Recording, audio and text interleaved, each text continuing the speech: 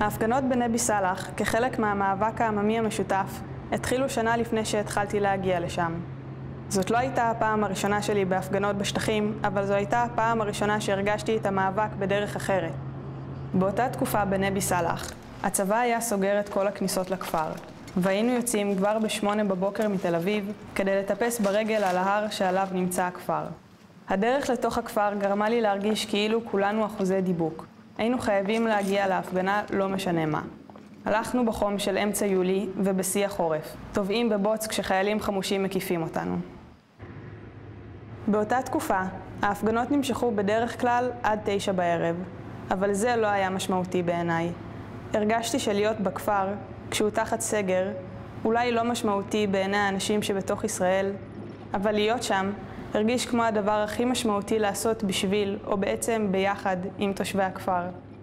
מאז עברו כבר יותר משנתיים, ועברתי המון ביחד עם תושבי הכפר. אני חושבת שיצירת קשרים אנושיים בין פלסטינים וישראלים, מתוך מאבק משותף, זה אחד מהדברים היותר מהפכניים שאנחנו יכולים לעשות.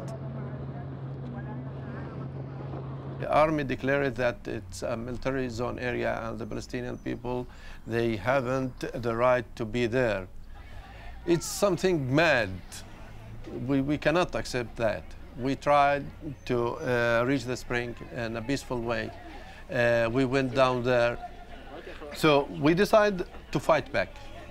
We have to fight with a different way that we used in the past. We have convinced that we will fight back to save our rights, because we believe that our rights, if we want to keep it, we must to fight.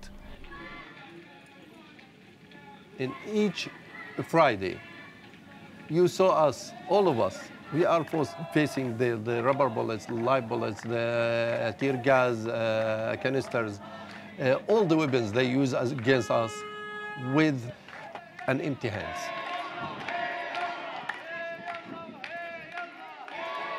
ולמרות כל המוטיבציה שלי, ואחרי שהסגר על הכניסות לכפר בימי שישי הוסר, ואני יכולה להגיע עד מרכז הכפר עם האוטו, פתאום קשה לי ללכת.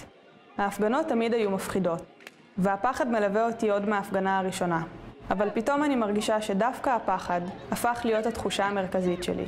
רמת האלימות שבה מגיב הצבא להפגנות תמיד הייתה גבוהה.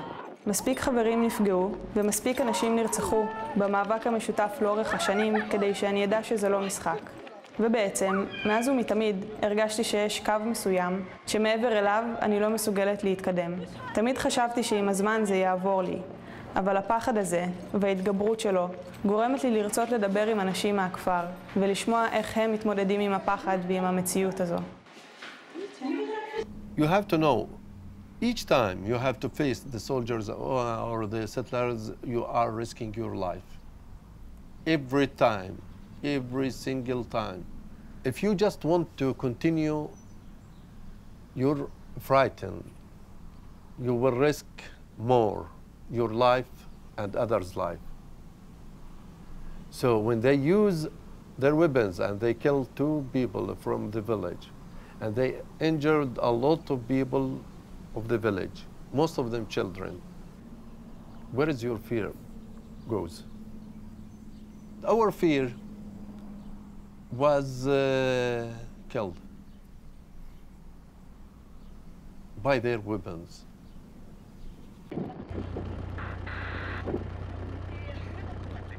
אני מרגישה לפעמים כל כך מטופשת כשאני חושבת על הניסיון שלנו לעמוד מול הצבא, שהוא כנראה אחד מהחזקים בעולם, בלי שום מאמץ להגן על עצמנו, אפילו לא בדרך מינימלית. כשלמדתי לרכב על אופניים הייתה לי קסדה, אבל בהפגנה שהניסיון בשטח מראה שהצבא מכוון לראשים של מפגינים עם מטולי גז מדמיע בטווח מוגדל, אני דואגת רק להביא בנדנה נגד הגז. ימלא.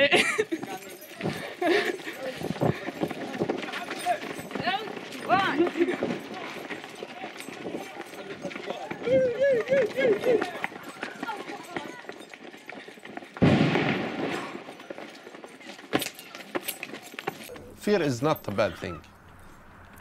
It's not a bad thing. And the people who afraid, it's not less people than the others. We have the same, we're still human beings. We have different kind of feelings. And some of us can stand the pressure, others no. So different types. I have fear. I have fear. But, you know, before the demo, I have fear. I start to expect things. I want to analyze everything before it happens. But at the beginning, when I saw the soldiers and they start shooting, I have no fear. It's the opposite of your feeling. כל שבוע אני רואה בערך את אותם אנשים בקדמת ההפגנה, עומדים מול החיילים, ושואלת את עצמי מה הטעם להיות כאן אם אני לא מסוגלת להיות איתם שם. I feel angry because I'm alone. I need others to be with me. I don't want to be alone on the front. I went in the front because I want to encourage others to come with me. And some of the people, they went all the time with me. But we still 3 or 4 people who still down there or in front of the soldiers after they start shooting, and the others they ran away. The popular resistance, there is no organization for the people. You cannot organize all the people according to what you want. As we said, we have a different type of people. We have different type of feelings. Some of people they have the courage, others no. But when the demonstration, it's a big one, it's fantastic. כל המחשבות האלו על תועלת והפסד גורמות לי לתהות אם זה בכלל משנה משהו, זה שאני נמצאת שם. מעניין אותי לדעת אם הנוכחות שלנו, כישראלים, גורמת לשינוי כמו שהייתי רוצה להאמין. ואם בכלל אנשים מהכפר מרגישים שנוכחות וסולידריות של אנשים מבחוץ היא קריטית כמו שנדמה לנו. So the Israelis, the uniform, in one shape. Till I went to work in Israel, I saw different kind of people. I learned their language. I started to have relation with some of the people who worked with me. I saw soldiers without uniform. All the Israeli youth, they went to the army at the age of 18. So I'm just talking to soldiers. I'm talking to a state full of soldiers.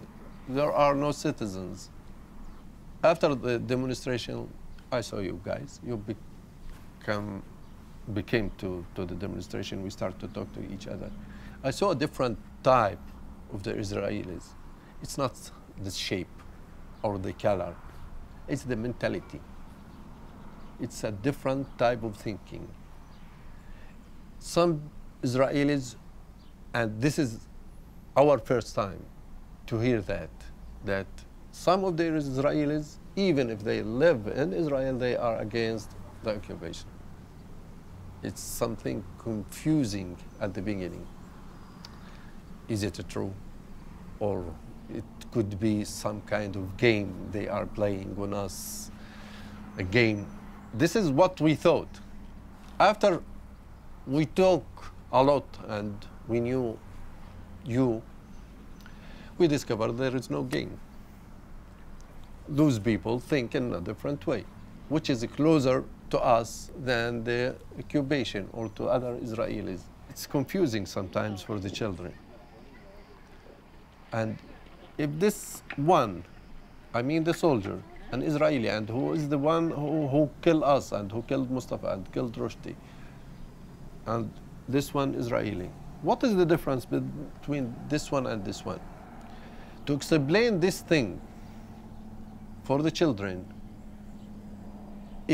become easier. It become easier after they have some relations with the Israelis who came to the village.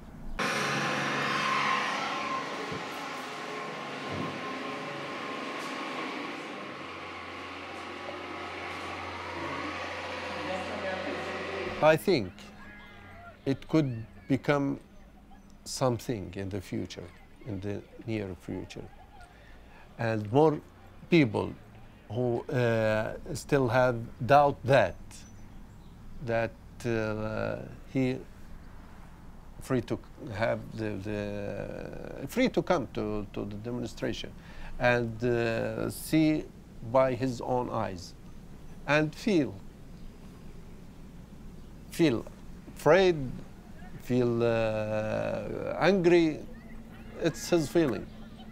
After that, he can decide how will he see the Palestinian people after he get involved to this type of resistance. I know that not all the Israeli people is supporting the occupation.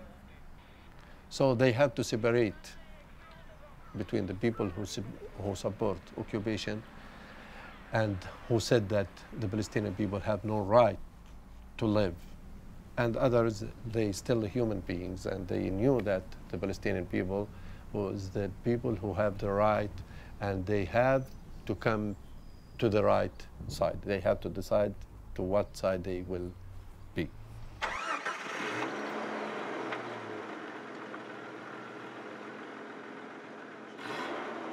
כל ההתעסקות בהתמודדות ארוכת השנים עם הפחד ועם המאבק האישי בתוך ואולי קצת נגד המאבק הפוליטי שלנו גורמת לי להבין שהנוכחות שלי שם היא הרבה יותר חשובה ממה שחשבתי גם בשבילי.